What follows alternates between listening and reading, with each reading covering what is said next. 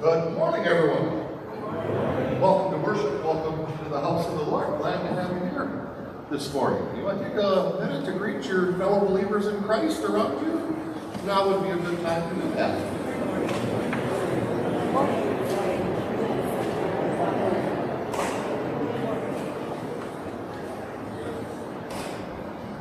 Opposition to being followers of Christ, to proclaiming his message, to being lights out in the world.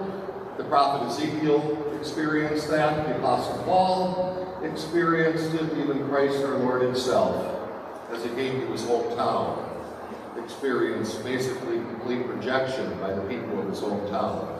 And yet the scripture readings this morning just going to encourage, whether it's Ezekiel or Paul encouraging young Timothy, continue, be faithful, God will give you the strength.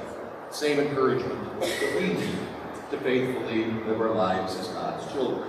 Order of worship. Everything printed out in our worship folder for us this morning.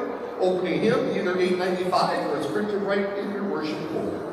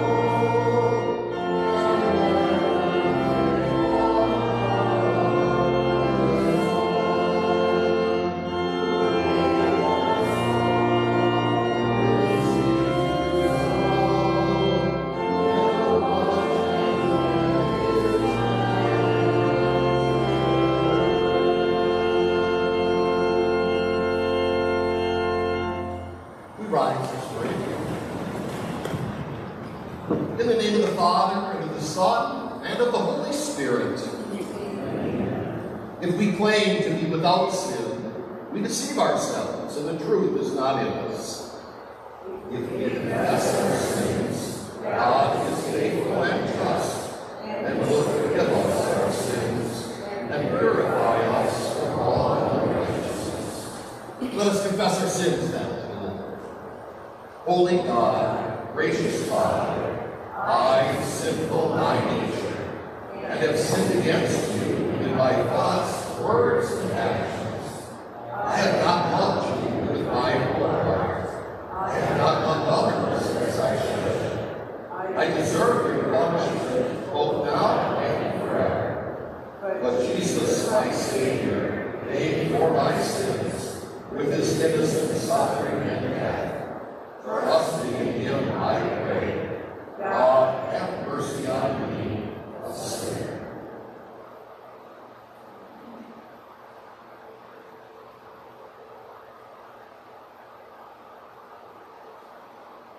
Our gracious Father in heaven has been merciful to us.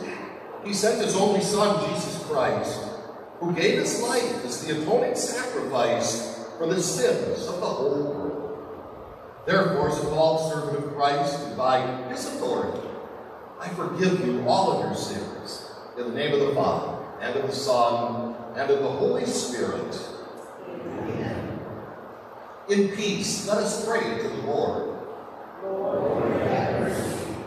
For the peace from above, and for our salvation, let us pray to the Lord. Lord, have mercy. For the peace of the whole world, for the well-being of the Church of God, and for the unity of all, let us pray to the Lord. Lord, have mercy. For this holy house, and for all who offer here their worship and praise, let us pray to the Lord. Lord, have mercy.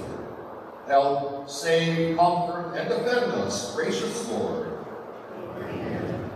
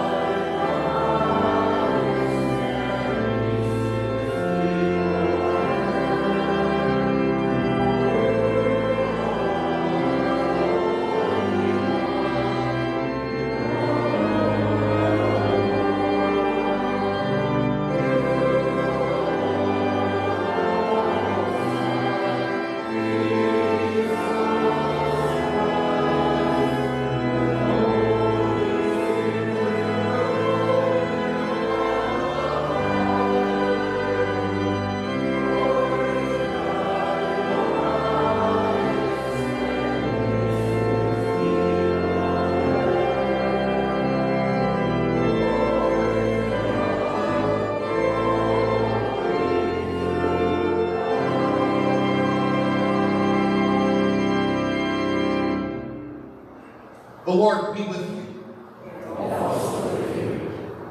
And let us pray. Almighty, eternal, and righteous God, you revealed your divine word to teach us what we should do and what we should avoid. Strengthen and lead us by your Holy Spirit, that we serve you in new obedience here, until we come to complete holiness before you in the life to come. Through your Son, Jesus Christ our Lord, who lives and reigns with you in the Holy Spirit, one God, now and forever. Amen.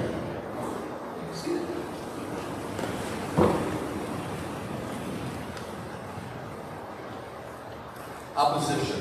The prophet Ezekiel experienced that, and the Lord sent the Holy Spirit to Ezekiel to encourage him in his ministry, to remain faithful. The second chapter of Ezekiel, first 7 verses. The Lord said to me, Son of man, stand up on your feet, and I will speak with you. The Spirit entered into me as he spoke to me, and brought me up to my feet.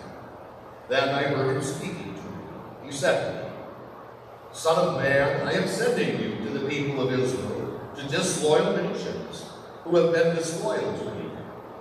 They and their fathers have rebelled against me to this very day. These children mine are brazen face and hard.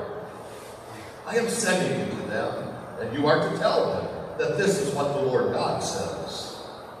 Then, whether they listen or do not listen, for they are a rebellious house, then they will know that a prophet has been among them. But you, son of man, do not be afraid of them, and do not be afraid of their words. Even though briars and thorns surround you, and you are living with scorpions, do not be afraid of their words, and do not be intimidated by the look on their faces, for they are a rebellious house. You are to speak my words to them, whether they listen or they do not, for they are rebellious. The word of the Lord.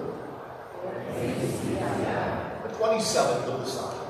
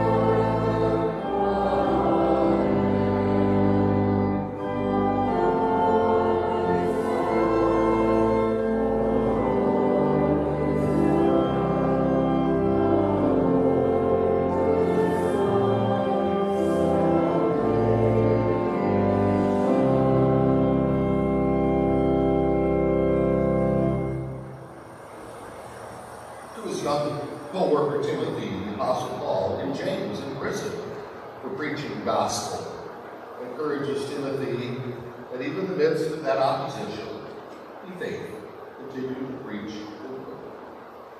So Paul writes in the second letter to Timothy, "You then, my son, be strong in the grace that is in Christ Jesus, and trust the things you heard from me in the presence of many witnesses, to faithful men who will also be able to teach others.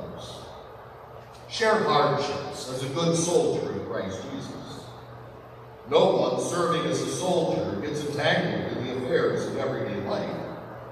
If he does, he will not please the one who enlists him.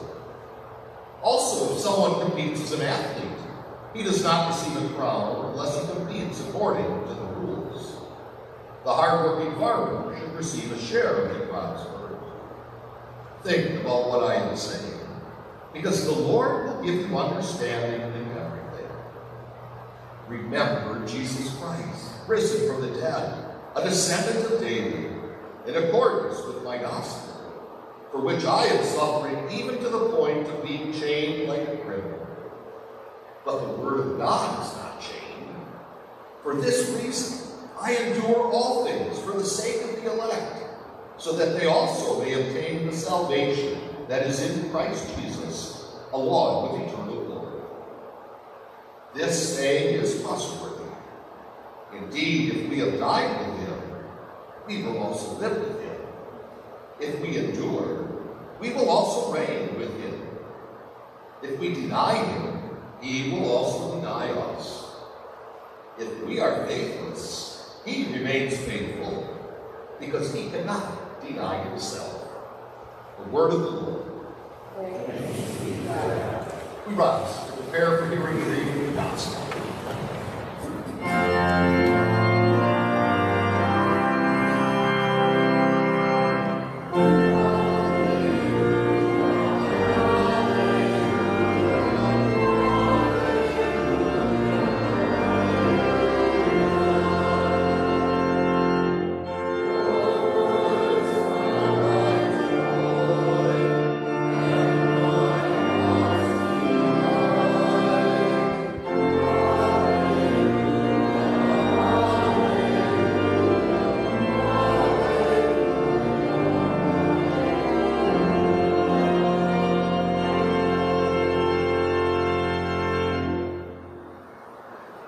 Gospel, the 6th chapter of Mark, will serve as our sermon text for this morning also. Jesus left there and went to his hometown. His disciples followed him. When the Sabbath came, he began to teach in the synagogue. Many who heard him were amazed. They asked, "Where does this man learn these things? What is this wisdom that has been given to this man? How is it that miracles such as these are performed by his hands? Isn't this the carpenter, the son of Mary, and the brother of James, Joseph, Judas, and Simon? And aren't his sisters here with us?" And they took offense at him. Jesus said to them, "A prophet is not without honor except in his own town, and among his own relatives, and in his own house." He could not do many miracles there except to lay his hands on a few sick people and heal them. He was amazed at their unbelief. Then he went around the villages teaching. The reading of the Gospel of the Lord. Hymn 639.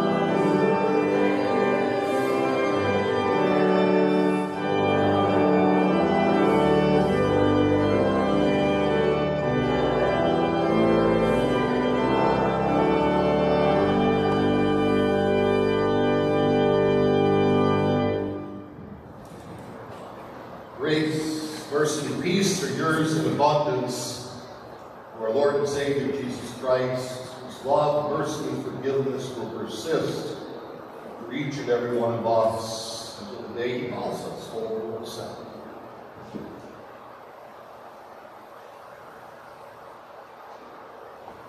Remember those infomercials on TV, that item that could slice, it could dice, it could julienne, it could do everything. And people got hooked and buy it. And then when it got delivered, they opened up the box, and when they tried it, they were tremendously disappointed. Didn't turn out to be what they had expected it to be at all. I find that once in a while when I'm used to hearing a voice on the radio, and when I get to see a picture of them finally, it's not what I expect them to be.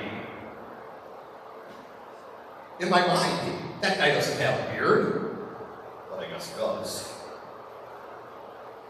That lady, she was tall with short hair. No, she's short with long hair. We don't always get what we expect. That was the case with the people of Jesus' hometown. They knew Jesus. He had grown up among them. They had seen him as a little child running through the streets playing with his friends. They had seen him grown up, standing side by side, working side by side with his dad in the carpenter shop. They knew his family. They had certain expectations of him. Sadly, we find out that what they expected was not what Jesus came to give them.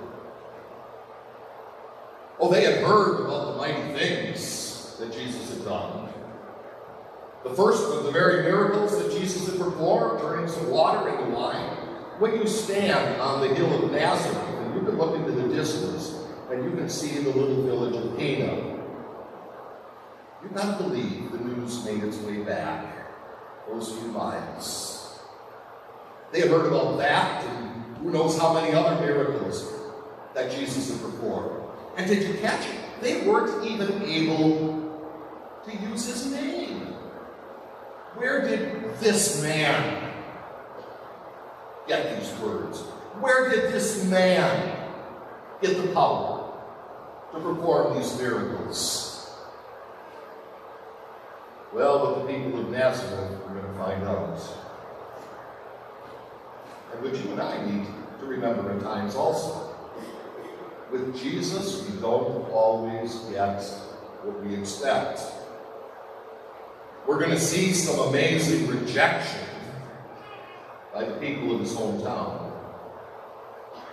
But we're also going to see some amazing persistence by our Lord in continuing to carry out his mission as Lord, as Savior, as Messiah, as Redeemer, no matter what the opposition around him came to be. And that opposition came to be great, didn't it? It wasn't just the people of his hometown, but the people of his own flesh and blood, his own nation. The nation that God had chosen out of all the nations in the world, through which one day he was going to send the Messiah. Jesus, their flesh and blood, the fulfillment of absolutely everything that the Old Testament had said about him. And not only did people just close their ears to what he had to say, it turned into hatred, and ultimately his death. With Jesus, they didn't get what they were expecting, whether they were hoping for some sort of a political Messiah who would deliver them from the Romans and return them to the grandeur under King David and Solomon, or whether they were expecting someone who would just be their sugar daddy, someone who would feed not just 5,000, but would be able to snap his fingers and provide them with absolutely everything that they wanted so that they didn't have a care in the world. Well, that's not the Messiah that Jesus came to be. And so, Mark tells us that here in Nazareth, the people of his hometown took offense at him. In the original language, that's a word that just doesn't mean they got a little irritated with him, but that Jesus was highfalutin, holding his nose down at them. No, this is the word means that they stumbled in whatever faith they could have had.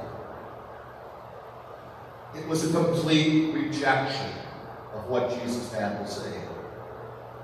A rejection of the plain miracles that he had done. Miracles, of course, which were only intended really to do two things. The first, to take care of some person's frailty, the sickness, the disease, maybe like last week raising Jairus from the dead.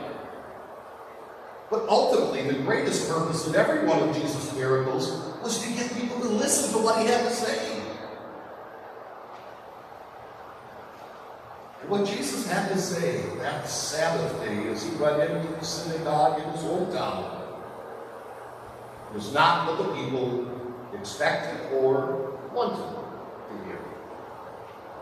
And while Mark doesn't detail for us what Jesus' sermon was, you got to believe that it was the exact same thing Jesus always talked about. He began with the call to repentance, a reminder to people of their sinfulness, their need for a Savior, how far short they fell of the absolute perfection that God had demanded of them. That was the last thing these Jews wanted to hear. They prided themselves on being the physical descendants of those patriarchs, of Abraham, Isaac, and Jacob. They said that was their ticket to heaven. And so to be called to repentance, how dare Jesus? And then, of course, he would have pointed to himself. I'm the solution to your sin, to your guilt, to your shame. I've come here to be your substitute, to lay down my life, a holy, perfect life. I'm going to credit to you a holy, perfect life that's going to be offered up on Calvary's cross, in which my blood is going to be shed and the sins of the entire world are going to be washed away. Well, that's not what they wanted to hear from Jesus either, about who he was. We know this guy. Isn't he the carpenter's son, the son of Mary? Aren't his sisters and brothers, James, Joseph, Judas, and Simon, aren't they still here with us? How dare this local boy make these claims about himself? And so they were amazed at Jesus and took offense at him. Only in his own town, Jesus said, among his own friends and relatives, and in his own house was a prophet without honor. People who had known Jesus their entire lives and rejected him. Unless we wag our fingers at those people of Nazareth and the entire Jewish nation of Jesus' day for not paying attention to who Jesus was, for not always expecting what he really was, we maybe need to do a little checking, a little fact-checking in our lives. Because sometimes Jesus comes to us in ways that we don't always expect or want. A call to repent? Me? Jesus expects me to repent? Oh, I can hold my nose high over lots of sinners that I know. Oh, God's not going to will to me. How hard it is to take the plank out of my own eye, to see clearly, to take the speck out of somebody else's. Call to repentance, Jesus, that's not what I expect you to talk about. The Jesus who said, remember that Good Friday? As I left Pilate's courtroom? Remember what I was carrying on the Via Dolorosa, the road to Calvary? I was carrying a cross. I carried that cross until I was no longer physically able to carry it. But I carried that cross for you. And then Jesus comes along, and what does he say? If you really come after me, you must take up your own cross and follow me. A cross, Jesus? We're your children, dearly loved. We're sitting here in church Sunday after Sunday after Sunday. We're your redeemed people, and now you say you're going to allow trials and troubles and hardships to come into our life? Jesus, that's not what I expected how you're going to treat me. But it's exactly what you and I need from our Savior Jesus. That call to repentance, pointing to his cross as our only hope of salvation. Reminding us to have not such a short view of life, of only what goes on for our 50, 60, 80, 90 years in this world, but to look at life through an eternity that God has planned for us. That's what Jesus gives us exactly what we need to keep us closer to him, to remind us of our great need for him.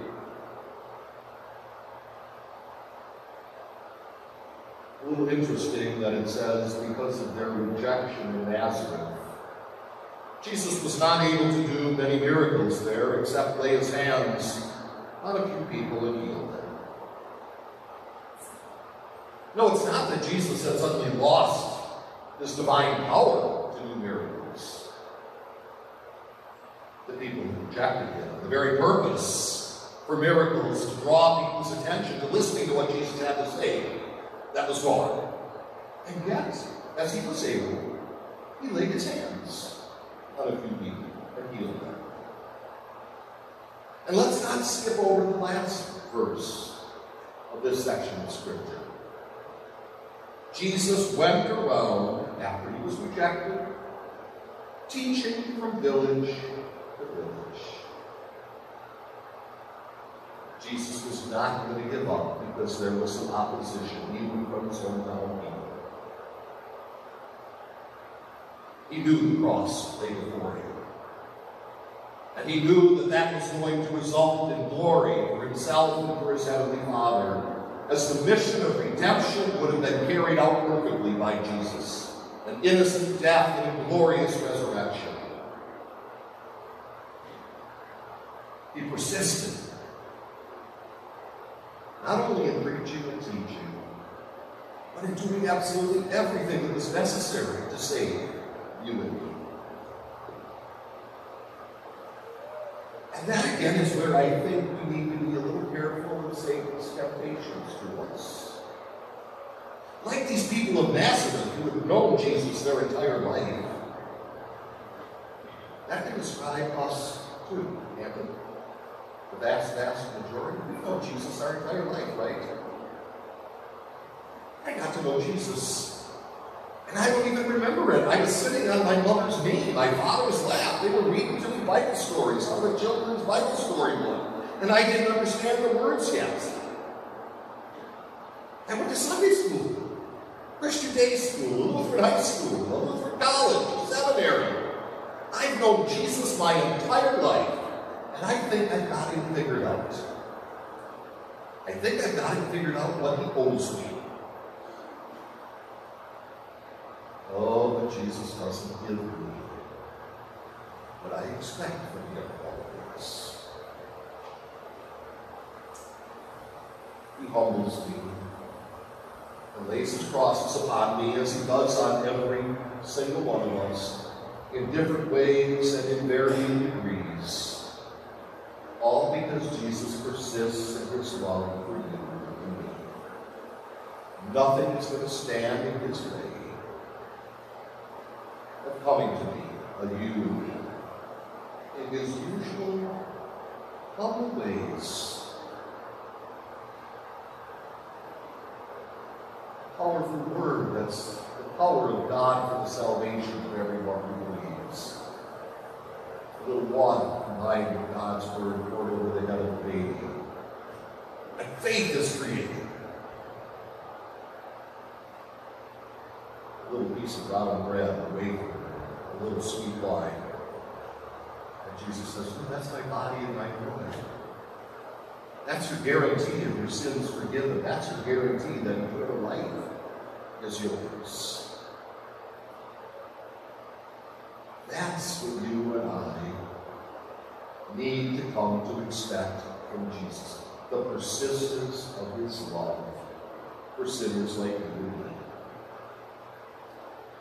No, Jesus may not always give us exactly what we expect, but Jesus always does give us exactly what we need. Amen. And we rise. That peace of God that surpasses our understanding, that keeps hearts and minds in Christ Jesus to life everlasting. Amen.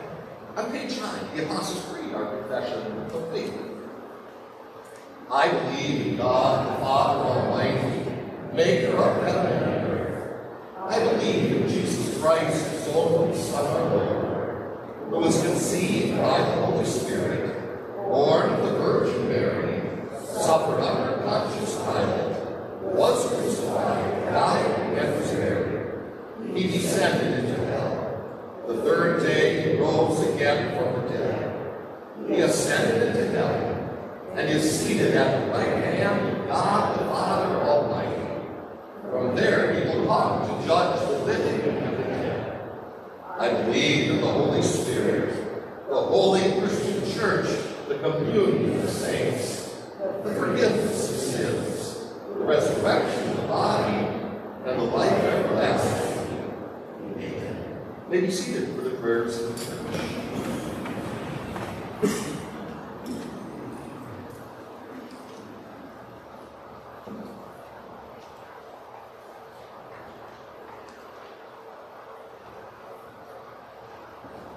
O Lord, our light, salvation, and stronghold, keep us safe in your dwelling, and hide us in the shelter of your protection. We seek your face, Lord. You are Give us strength for the grace that is in Christ Jesus. Help us to live and serve as your faithful soldiers. We seek your face, Lord. You are our O God. Your word, O Lord, is not chained. Let it have free course in the nations of the world. Free those who are held in the chains of sin and evil. Bring them to faith in your living word. We seek your face, Lord. You are our God. Almighty God, you are the ruler of all peoples on earth. Forgive our shortcomings as a nation. Purify our hearts to know and love your truth, and give wisdom to our leaders. Preserve your gifts of freedom, righteousness, and truth among us. We seek your face, Lord. You are our Savior. Lord, maintain righteous government everywhere, so that all things may take place in an orderly way, and peace may be kept, for the good of your people, and for the spread of the gospel. We seek your face, Lord. You are our Savior. Help us to endure everything for your sake. Give strength in Christ to those who suffer in mind, body, or spirit. Hold before us the promise and goal that we will receive the victor's crown by your grace. We seek your face, Lord. You are our In our prayers this morning, a number of special opportunities we have to bring the concerns and joys of God's people to his throne of grace and mercy. The Lord called Robert Matthews home to heaven and gave him his crown of life. His Christian funeral service held this coming Thursday here at church. We rejoice together with Scott and Kelly Whitney as they're celebrating their 21st wedding anniversary. We include Peter Trafka and his family in our prayers as he's dealing with some health issues. We pray for his healing and his recovery.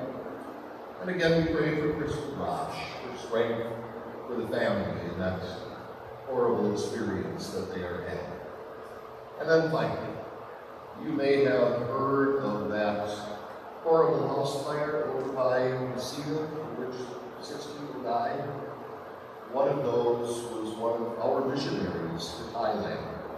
It was Pastor Steve Whitty and his family.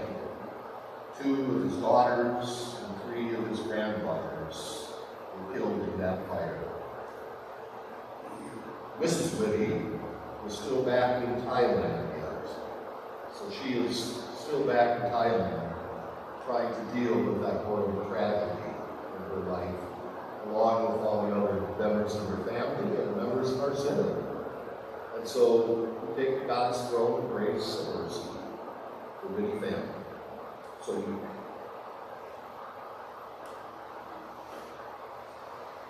Lord God, Heavenly Father, we pray for those who mourn the earthly death of Robert Matthews, reminding them that death is but a sleep, that on the last day our Lord Jesus will come and he will raise Robert's body and restore him, body and soul, and take him to his eternal home in heaven. Comfort them with that time, at this time of sorrow in their life, with that sure promise that you are the resurrection and the life, that whoever believes in you does not perish, but gains eternal life. And Lord God, Heavenly Father, for 21 years you have blessed Scott and Kelly Whitney with your love.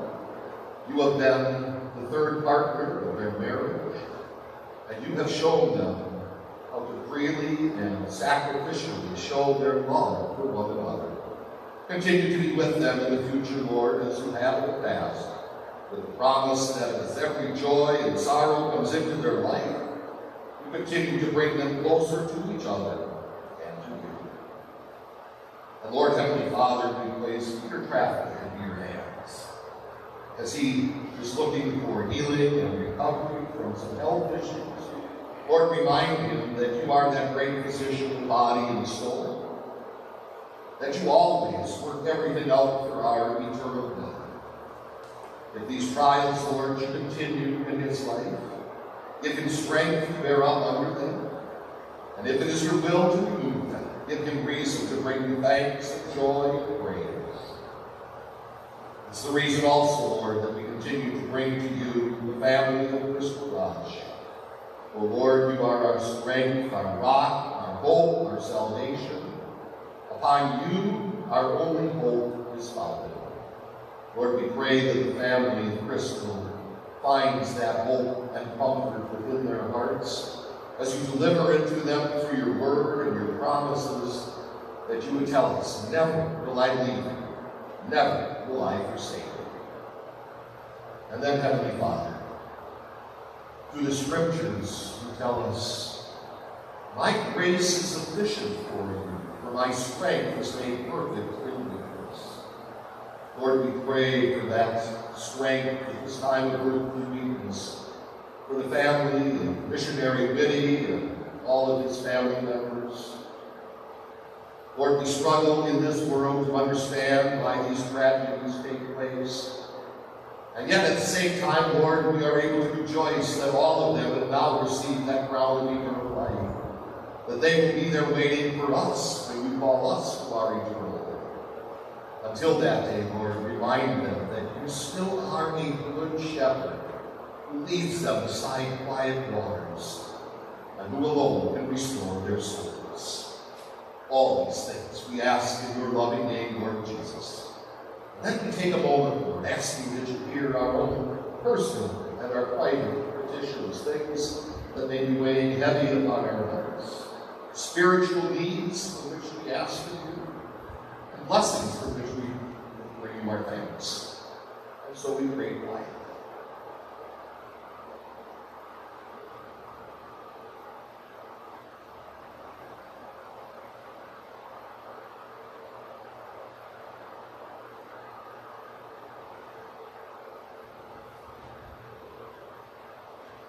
Father of mercies and God of all comfort, come to our help and deliver us from all difficulties.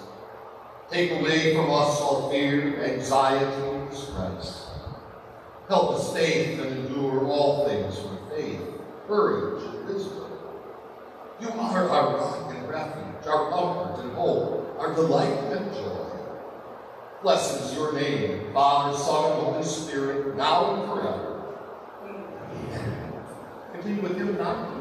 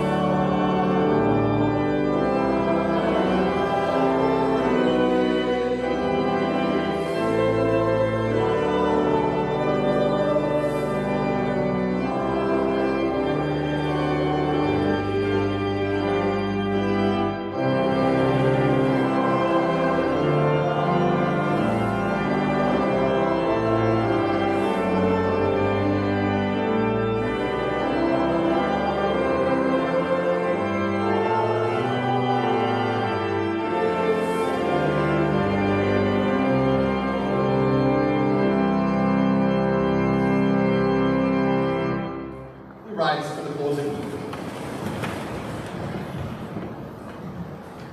Blessed Lord, you have given us your holy scriptures for our learning. May we so hear them, read, learn, and take them to heart, that being strengthened and comforted by your holy word, we may cling to the blessed hope of everlasting life, through Jesus Christ our Lord, who lives and reigns with you and the Holy Spirit, one God, now and forever.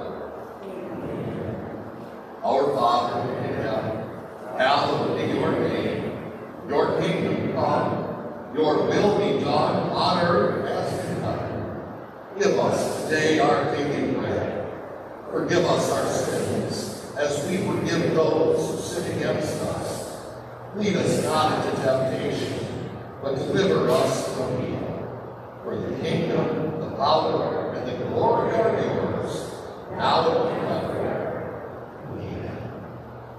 The Lord bless you and keep you. The Lord make his face shine on you and be gracious to you. The Lord look upon you with his favor and give you peace. May you see it for the closing reading.